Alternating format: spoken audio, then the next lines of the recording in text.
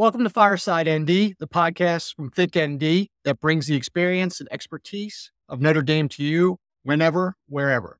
From STEM to art, from religion to health, listen and learn with ND on the go. Good morning. I'm Steve Hartley, Associate Professor of Architecture here at School of Architecture at Notre Dame. And today we will be talking to Carl Elefante, Senior Research Associate here at the School of Architecture.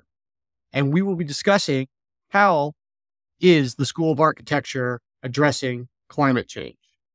And this is a huge issue, obviously facing everyone in the world, and no greater area of the world deals with climate change and addressing climate change than our built environment.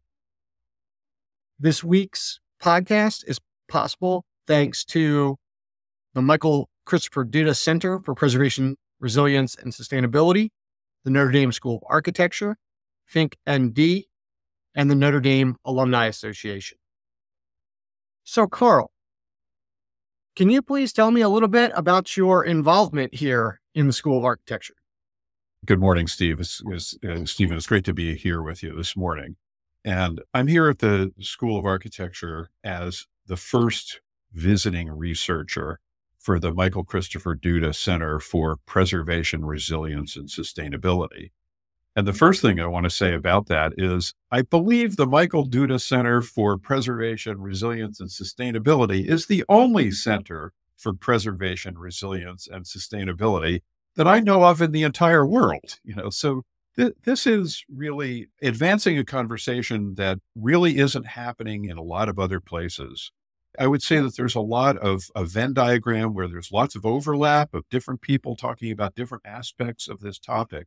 But I think that we should really, kudos to the School of Architecture here in the University of Notre Dame for really investing in an important subject that essentially not a lot of people are really spending a lot of time on. So I am here as this first visiting researcher, just thrilled to be here because this is an important conversation that not nearly enough energy is being really put into advancing this topic. For the three people out there who know who I am, the chances are that the reason why you know me is this kind of quote that I've become famous for, that the greenest building is one that's already built.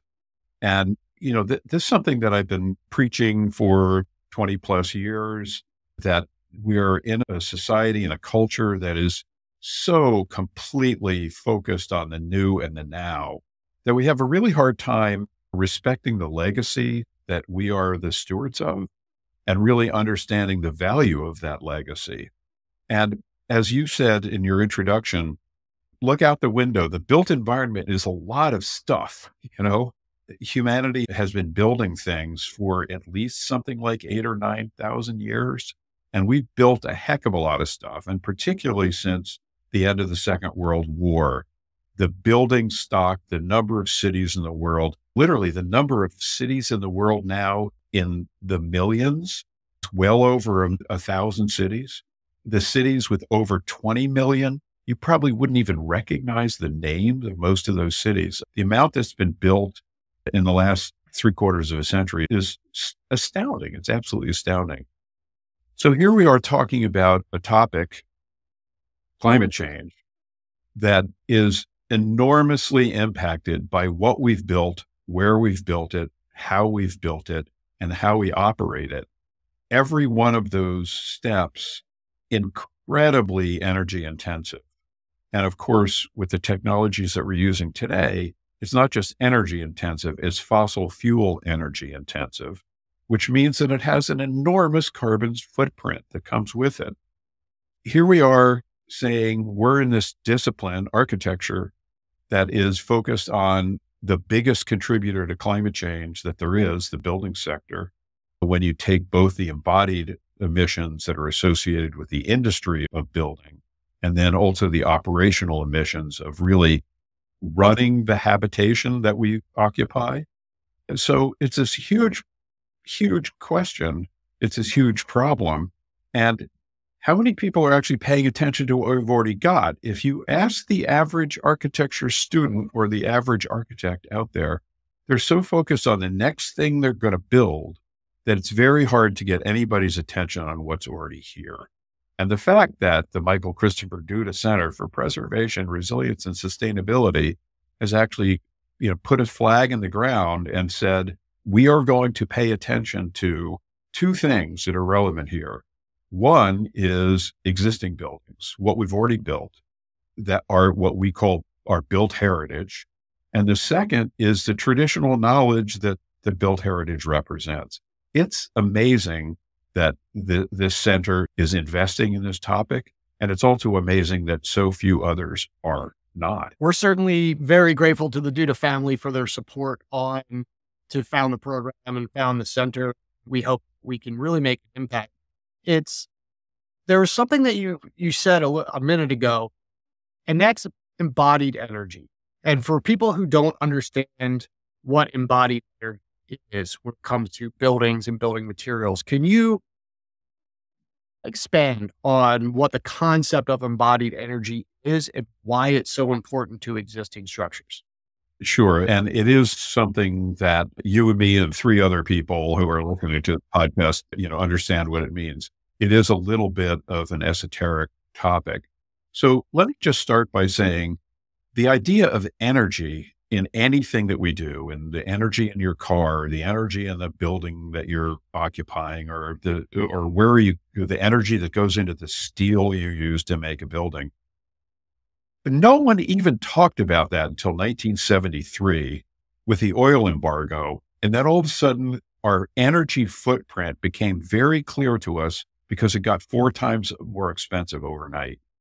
And that moment of the light bulb coming on about paying attention to energy happened dramatically overnight. Just all of a sudden, oh my gosh, we have to pay attention to energy, including in our buildings. And to just give you an idea of how absolute that was, many buildings were built without submetering. It didn't care where the energy was going. It wasn't even worth spending a few $100s on putting a submeter in, so you would know how much energy was going to lighting, how much energy was going to heating and cooling, et cetera. It was like, no, we didn't even bother taking care of it. We didn't even bother keeping track of it, I should say. So we're now a lot of years later, like 50 is the number. That's a lot of years. And so the awareness about energy is something that has really become a much deeper topic. And in our world of the built environment, there are basically 2 categories, and this is true of all disciplines, but in our disciplines, a little bit of special jargon to it and so on. It is the operating energy, and then also the embodied energy that literally goes into the making of buildings. So the operating energy part of it, most people can get their heads around real easily, that, you turn the stove on, you're using energy to cook your soup. You turn this thermostat up because you're cold, you're using energy to heat, or actually increasingly to cool the spaces that you're in. But look around at the room you're in. What is it made out of? What were the processes that were involved in mining the ore that went into making the concrete or making the steel, et cetera, et cetera? You put that all together, and in the totally average building, you just picture whatever you want to have as the average building out there. An average building has about the same amount of embodied energy or embodied greenhouse gas emissions for building it as it will take to operate that building for 20 or 30 or 40 years. So in other words, the initial energy and the initial carbon footprint for making a building is huge.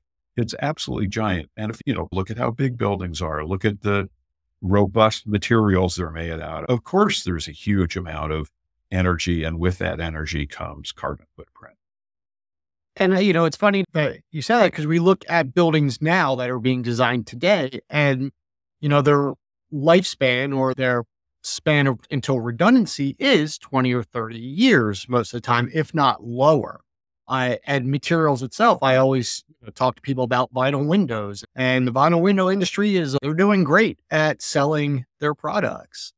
And for some areas of the country, your energy recapture for taking out the historic wood windows that were there for 100 years and replacing them with vinyl windows, that energy recapture might be 20 years, which is actually longer than the product itself is designed to last for. So the concept of you're going to save money now, or you're going to save money in the next 6 months or a year because you're less efficient, but or more efficient, then what does that mean in terms of the cost of making that material? And not only the cost of making material, is cost of getting the old material out, and where does it go? Unfortunately, there is a growing industry in material salvage, as you know, and waste stream diversion, but there's still a lot of waste in the construction industry of that embodied energy that we took these 2x4s and we cut down these trees and we milled them, and we're going to use them for temporary shoring for 3 weeks on a construction site, go in the dumpster, and they go down to the landfill or into the incinerator, depending on where you're at. So given the substantial impact on the environment attributed to building, development, transportation sectors, it's clear that if we're going to meet our sustainability goals that are set forth by the international community, it will require a rapid and deep change in our contemporary building culture. The way we build, the way we settle land, move ourselves and materials around. So how can the architectural profession take the lead in moving towards this transformation? And how is it responding now? Great. Your comments that led up to that question and that question are both really important. And I want to go back to what I said about our awakening to the importance of energy that happened in 1973. In a way, climate change is having another moment like that, where we're awakening to our carbon footprint. And it's closely related to energy, but it's not really the same thing as energy. And it's almost, we've got another dialect that we now have to learn how to use. And so it's a little different.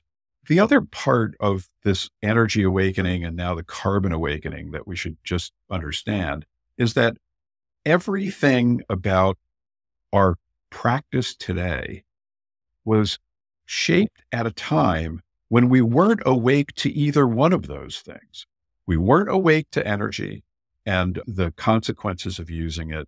We weren't awake to our greenhouse gas emissions footprint and the consequences of that. Therefore, a lot of things that we take for granted, oh, this is good practice, this is what we should be doing, are actually really biased by what I like to call those modern era biases that, yes, I want to have an electric car rather than a gas powered car because that's a really good thing. We don't even ask, what do we need a car for at all? The car is 3,000 pounds of stuff that has an incredible greenhouse gas emission that's associated with making that car. How many years of operating a green, electric car does it take to recapture the footprint of having manufactured that car? Why do you need a car to drive around in anyhow?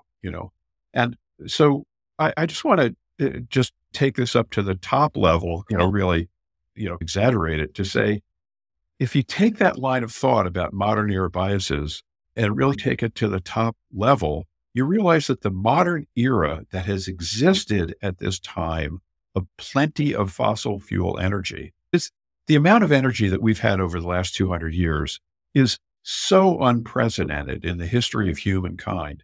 We've just been awash in available energy. We've been so lucky. There's so many things about our modern way of life that just would have been impossible if we had to burn wood. We were talking earlier about this notion of, brick used to be a really special material because you had to burn so much wood to make brick. Once coal came along, brick became a cheap material and everything got built with brick, no problem. Okay. That's just a little anecdote of this world that we're in, awash in energy. We've been so fortunate to be able to do that. On the other hand, it's a total anomaly in the 9,000 years of building cities. Being able to build cities where we don't have to think about energy, we're spoiled brats, man. We don't have to worry about that stuff. We're just so lucky to not have to be worrying about stuff. On the other hand, here we are, we have climate change. Maybe we do need to have to be worrying about that stuff. Maybe we do need to be going back and thinking about, well, what was it like in the world before we had this glut of energy? What were we doing to not need nearly as much energy as we need today? Just to give you an idea, the average person in the world, not even just here in the United States, the average person in the world needs a third of a railroad car of coal of energy to burn every year. So your little family of 3 people, you're burning a railroad car of coal every year to just heat your house, drive your car, go on your airplane rides to South Bend, Indiana, whatever it is that you're going to do. We just have just this unbelievable amount of energy that we're using. So our ability to really be asking these questions about what did the world look like before? How can we really have a much more enlightened idea about really where do we need to be using energy and for what purpose? Where do we need to be having a carbon footprint and for what purpose? It brings up a pretty good question, or a pretty important question is, for the last 20 years or so, what I've seen is preservation and sustainability have been basically running on parallel tracks. And I think all the way back to the National Trust Preservation Magazine's cover from, I think it was 1977. I think you might remember it. It was a building that had essentially been drawn over to look like a gas can, talking about embodied energy back then. It is a classic cover of Preservation Magazine. They've been running on these parallel tracks, but the tracks very rarely meet. How do we bring the concept of traditional building, which is something we espouse and really focus on here at the School of Architecture, traditional building, tangible heritage, traditional building techniques, design, materials, and the sustainability world, which frankly, in a lot of times talks about how technology is going to save us. Where should we start that conversation, I think? So the conversation is going to start by us becoming crushed under an avalanche of existing buildings. If you study, and I'll just use the United States of America because that's where we are, and those are statistics that are probably familiar to more people, than others. But so using the American building stock statistics, the amount that has been built since the end of World War II is just absolutely stupendous. It's mind-boggling. If, the world before that, and look at the world population before the end of World War II and after the end of World War II, we've added more than 5 billion people in that period of time to a world that had less than 3 billion people before that period of time. So of course we've built a lot of stuff. Let me just give you one other little factoid that just blows my mind. The average house today in the United States of America that's being built is 3 times bigger than the average house that was being built in 1950. The family size has reduced to almost half of what it was in 1950. So we have families that are half the size, and we're building houses that are 3 times bigger than we did a mere, 70 to 75 years ago. Really? What? Why do we need that much more space? But we just do. And in the United States of America, I threw that coal car stat at you before. Every American has 1,000 square feet of building for their use. We all have 1,000 square feet of building at our disposal. That's an extraordinary number. Absolutely extraordinary number. I know, looking at some of my research and seeing that from 1949 to 1972, we built 40 million new homes in this country. Yeah. And what builders realized very quickly is that the center part of the room doesn't cost that much. So they would not adding to the walls, adding to the center part of the room, which would increase your square footage. And now everybody wants 2,800 square foot house or 3,000 Right. square foot house for the smaller family. We fill it with stuff that we don't need. And I can see this in the overabundance of storage units that Right. just seem to pop up everywhere.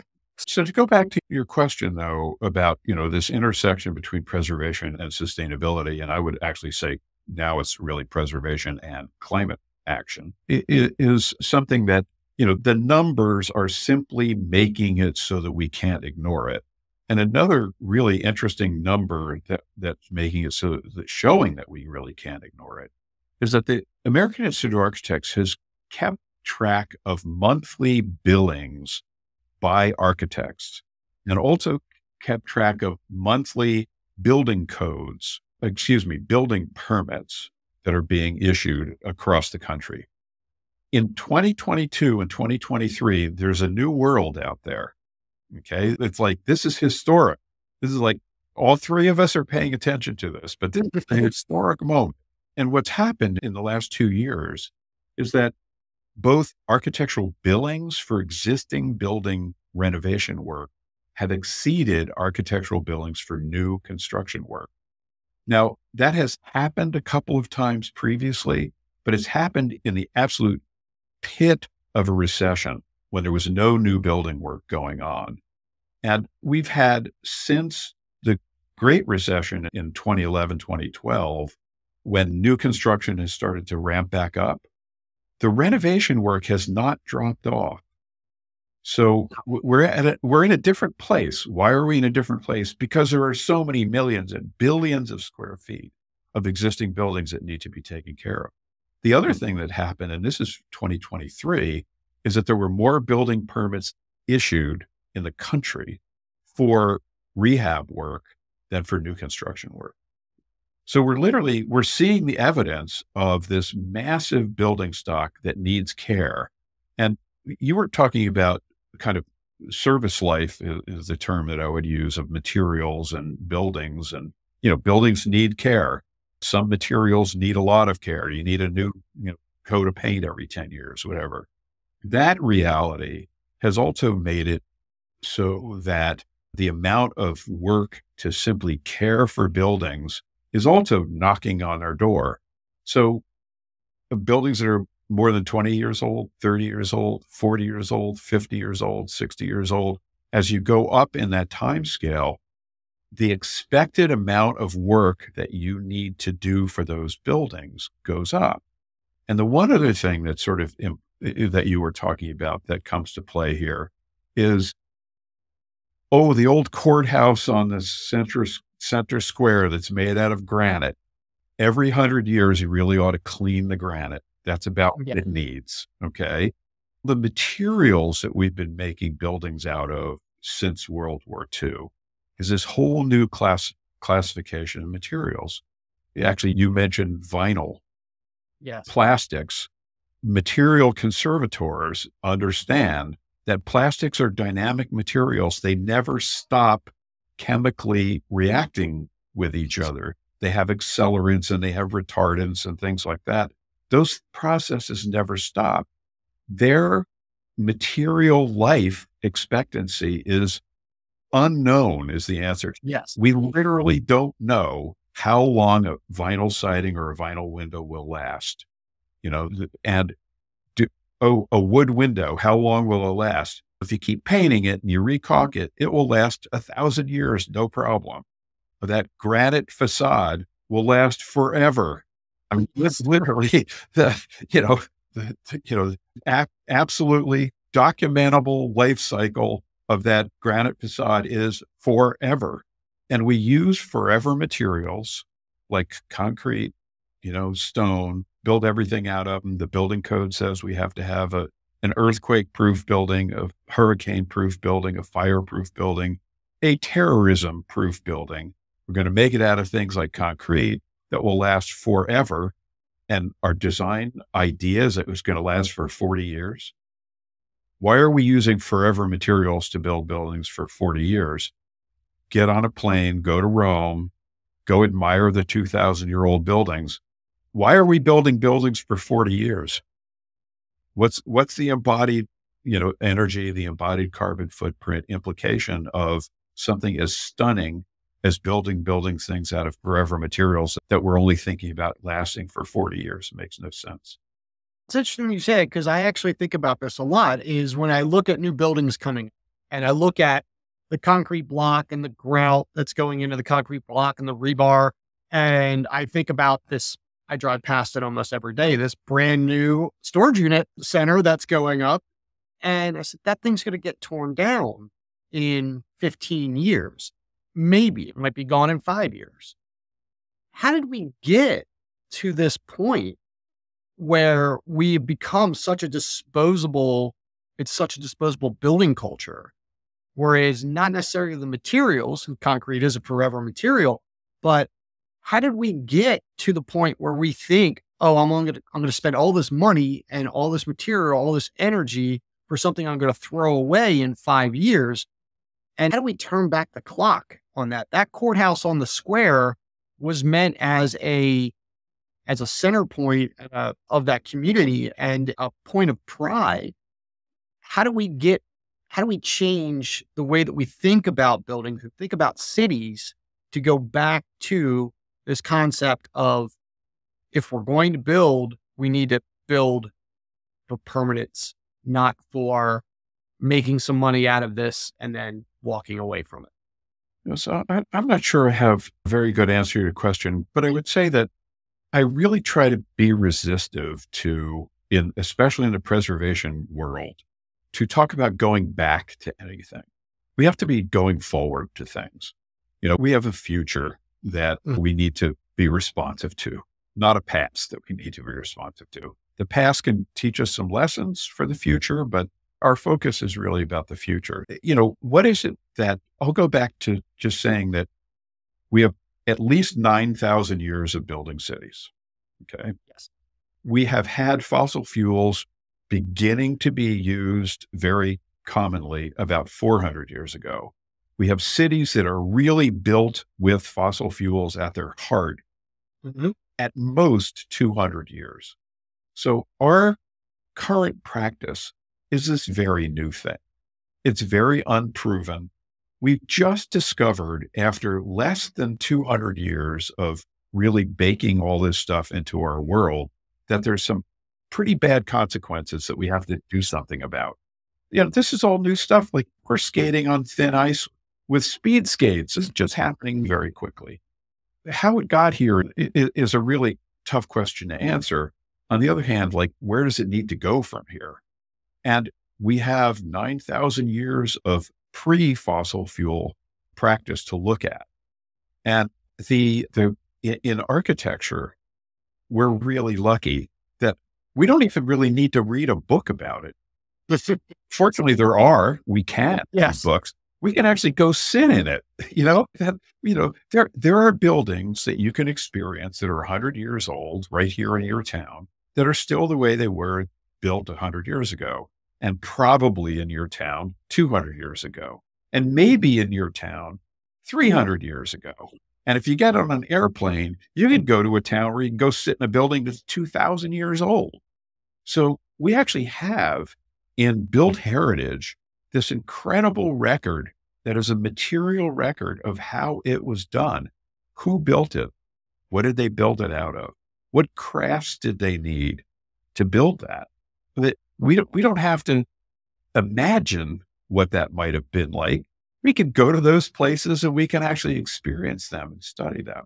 That's something about the built environment that's very unique. And I'll just say one more thing about this. We really need clean hydrogen to, make 21st century buildings. No, we don't. We had 9,000 years of buildings without fossil fuels and without clean hydrogen. Let's first ask the question, before we figure out how to have buildings with clean hydrogen, let's first ask the question of, what did buildings look like without fossil fuels? How did we make that work?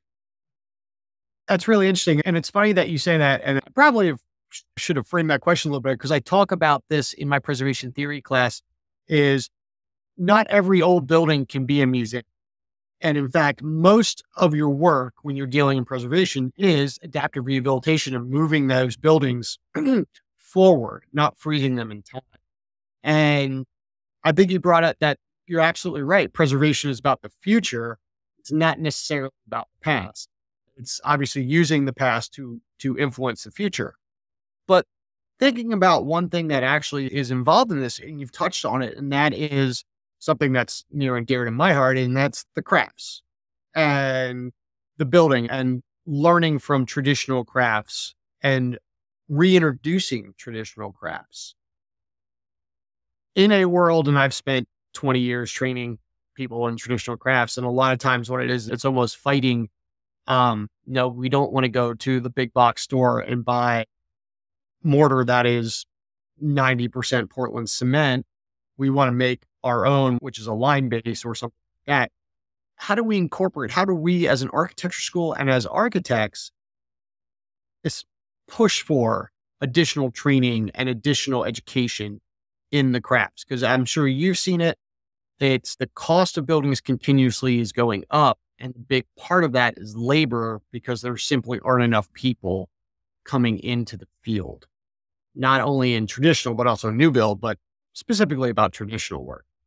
So this is something with a few different parts to it, and that's true of a lot of things as we look at climate change and what we need to do to retool in ways that greenhouse gas emissions are not just baked into everything we do. In the first place, you're talking about traditional material craft, and we're thinking about brick and stone and wood and things like that. Our building stock is no longer made out of those materials. And I would say it's probably pretty fair to say that something like about 20% of our building stock, most, is made out of those traditional materials. The other 80% is modern era technology used to make modern era buildings. And so increasingly, our question about what are the skill sets that we are going to need to care for our buildings are now actually really dealing with the whole new set of buildings, a whole new set of materials, et cetera. And I actually think that for us as preservation people, this is a new challenge that we need to face. I don't think there's a lot of people really spending attention to that. There's Tom Jester's book on the modern era materials. Frankly, I'm not aware of any historic preservation program that it has got the, building craft necessary to take care of all glass buildings being studied, So it's a big issue that just in and of itself. What those modern era materials are, how we are making buildings today, is just a really big question that we have traditional knowledge to refer back to. If the past teaches, what does the future learn? Which is, by the way, is a title to a book that, which I just think is the greatest version of that phrase that I've ever heard. But so what does the past teach here? Let's just take one example with buildings. Traditional buildings used to be built with at most 30% windows. Yes. Why? Because a solid wall is a really great thing. It's really easy to insulate. It's really easy to take care of. It's made out of materials that last forever, et cetera. Windows leak. Windows make you cold in the winter and hot in the summer. Windows are a problem. So traditional buildings were always built with a very limited amount of window opening.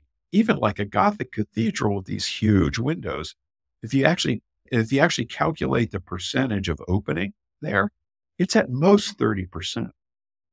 So all glass buildings, what an oxymoron. What actually, it just doesn't make any sense. The New York Times headquarters in New York City, it's got this, brise soleil of all these grills. Those grills are there to reduce the amount of light that are on the inside of the building that's made out of all glass. Why make a building out of all glass if you have to shield the building from the amount of daylight that's coming in? It just doesn't make any sense. The all glass building is the biggest misnomer, the biggest mistake that's ever been made in architecture. It absolutely makes no sense at all. We're building out of materials that have super high energy and super high greenhouse gas emissions built into them to create buildings that have too much glass which allows too much light. You go by an all glass building. What do you see? The bottom 3 feet of windows, the backside of somebody's desk. In what way does that make any sense? So at any rate, I'm obviously having a moment here, but so literally, what are the lessons from traditional buildings that really would be of value to us here? I'll just use that one. Make your building 70% solid wall. Then we'll talk. Fantastic. And, no problem with having moments of giving you huge questions and expecting answers. And I'm going to roll into another huge question to see if you can answer this one. So we've got the cities that were built before the really massive use of fossil fuels. We'll call that City 1.0. And then you have City 2.0, which is the introduction of fossil fuels and sprawl and cheap energy. That era is coming to an end. How do we make modern City 3.0? What do we need to do to address these issues of urban development and urban life in a world that has got a footprint from modern City 2.0? It's a great question. And I love the terminology that you're using as well in that. Most of the people listening to this squirmed in their chairs when you started to talk about City 1.0, 2.0, 3.0, because we're Americans and we don't believe in cities. We have a hard time even with the word city. There's some percentage of our population that actually says, oh, cities are good. But a lot of people really have a hard time thinking that the future will be an urban future. It's like real uncomfortable with the idea. I want to have my house with a yard around. And I just wanted to dwell on that for a minute to say that we're actually at another historic moment. And so the 21st century, there's a lot of people that talk about, the 21st century, it's the climate change century. It's the whatever. What it actually is, it's the urban century. More than anything else, it's the urban century. And what do I mean by that? When the century dawned, 2000, for the first time in human history, that's a long time, by the way, human history, there are more people that live in cities today than not in urban environments. For the first time in human history, by the century's end, the UN predicts that nearly 9 in 10 people will live in cities. So we're literally if you're going to have 10 billion people in the world or 12 billion people in the world, the only way that's going to happen, the only way that's going to work is if people live together in dense, compact areas that we call cities. The other thing I'm going to say about it is that our attitude about squirming in our chairs about cities, that's part of our new world anomaly. That's part of the last 200 years of, in this case, people having available transportation so that you can even think about living outside of a city and have a job, unless it was growing corn, And so cities have always been, and actually, Ed Glaeser is an economist at Harvard University, has wrote a book probably 20 years ago called a book called The Triumph of the Cities, that talks about how important cities have been throughout human civilization to really be the place where the ideas exchange and where there are actually people that can spend time designing buildings or writing books or whatever, because everybody out in the fields spending all their time farming and raising the animals. So we have to get over our discomfort with even talking about urban solutions as being something that's positive and something that actually would potentially be able to create a situation where, for example, everyone might have a place to live. or everyone might have a place to get a good education, or everyone might be able to have food and healthy food to eat. So the idea that all of those things will be possible and only possible through urban solutions is evolutionary. And again, it just goes back to, we're at 8 billion today. We have added 13 billion people. We've added 1 billion people every 13 years for the last 60 years. That's the rate we're on. So just count it up, another 13 years, another billion people, 26 years, that's 2. If we're going to have this many people, we're going to need urban solutions. Oh, architects, does that sound like something that maybe you would be interested in and might be relevant to what you do? I hope so. So I've got one more question for you. So you joined us as the initial Duda Fellow here beginning in the fall semester, and you'll be returning next semester for the spring. And you've proposed a series of faculty roundtables to consider some themes related to all the things that we've discussed today. Would you unpack some of those themes and speak about what you really hope that those discussions could accomplish while you're here with us? So I'm thrilled that you asked me that question, because I think it's important for us to really continue this conversation and not just have it be between the 2 of us and the 3 people that are listening to this podcast, but really engage the full faculty community here. And actually, we'd love to engage the whole university community in this conversation. So the roundtables, we're going to do 5 roundtables in the spring, and it's basically literally continuing this conversation. It starts with recognizing that the climate crisis is actually happening not in a vacuum, but happening in the context of really serious questions about, the future of peace and prosperity in the world. And so I like to think of it as the climate imperative is happening at a time where we need to be talking about the justice imperative.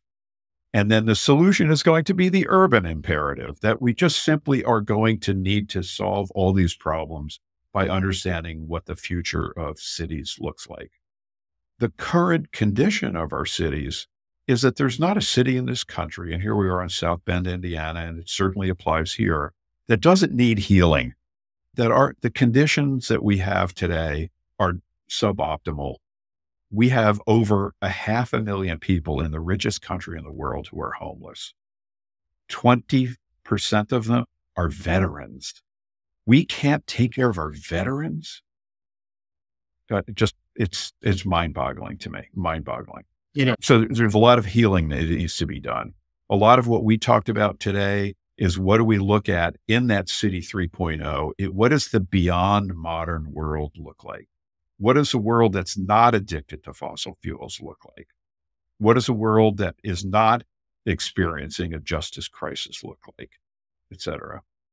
And then just very much in the preservation, resiliency, sustainability mindset, there are 2 things that we think from a preservation standpoint are really important.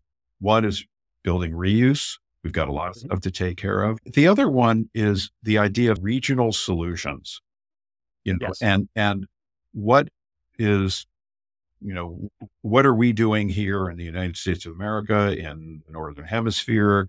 What are people doing in tropical climates? That architecture used to be very regional.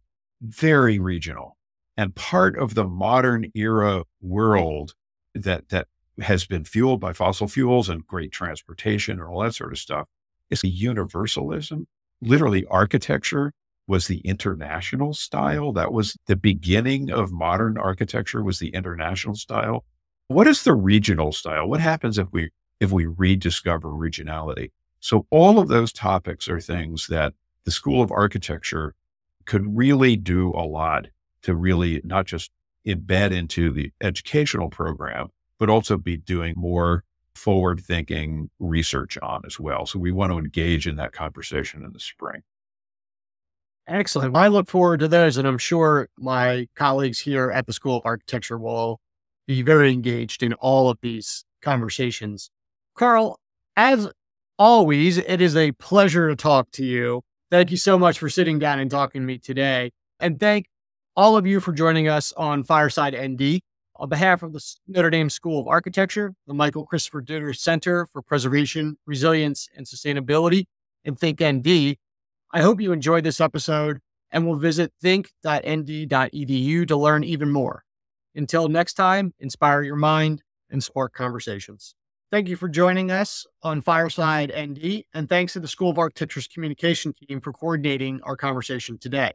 On behalf of Notre Dame School of Architecture, the Michael Christopher Duda Center for Preservation, Resilience, and Sustainability, and ThinkND, I hope you enjoyed this episode and will visit think.nd.edu to learn even more. Until next time, inspire your mind and spark conversations.